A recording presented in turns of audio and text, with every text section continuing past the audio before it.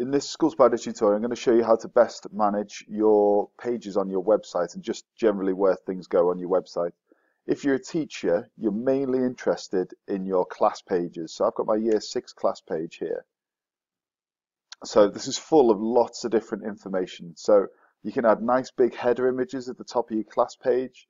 You can add pages within your class page also. So these are pages within your page. So information on literacy, numeracy, that sort of thing. Information about the teacher, so it'll automatically pull through information about the teacher that they've added to the administration area, and then underneath that, information about the class itself. So we usually say add stuff that you're doing over the term, so let parents know what you're up to this term.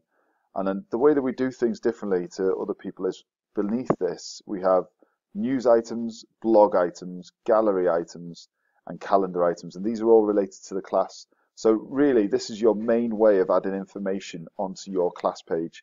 For example, if you've got a lot of different pictures that you've taken from, for example, a trip to Chester, you would add a gallery item and then attach that to your class and add all the photos to that, so that then people can just click through to the gallery item and see all of the photographs.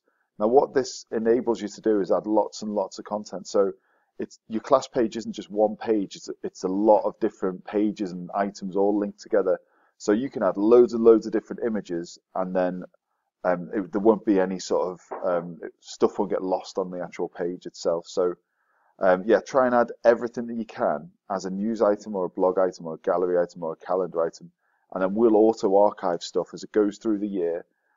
As you go through the years as well, we'll auto-archive all of the information, so that if anyone comes into your school, for example Ofsted, they want to see some sort of evidence of what you've done over the previous years, you can just go back in time, view all of your gallery items or blog items on the website, and it'll have all of your information on there of things that you've done. So your main way of going about adding information to your class page is by adding these news items and gallery items and calendar items underneath it. Other pages along the top, so these are all just standard pages that go along the top. So if you're a teacher, you're more than likely not going to have to manage these. This will be more down to the school administrator to do this. So these are all pages along the top. You can add as many pages as you want. Just watch our other video on how to manage your pages. You'll be able to see exactly how to add different pages onto the website. If you scroll down, presumably every website has a block of whole school news, whole school gallery items, and whole school calendar items. And if I scroll up to the top, you've got your whole school blogs, which is up here, and your school tour, which you can add information into there. So yeah, if you try and keep to this sort of structure of managing your website, it should all look really, really uniform and really nice and work in exactly the way that School Spider works.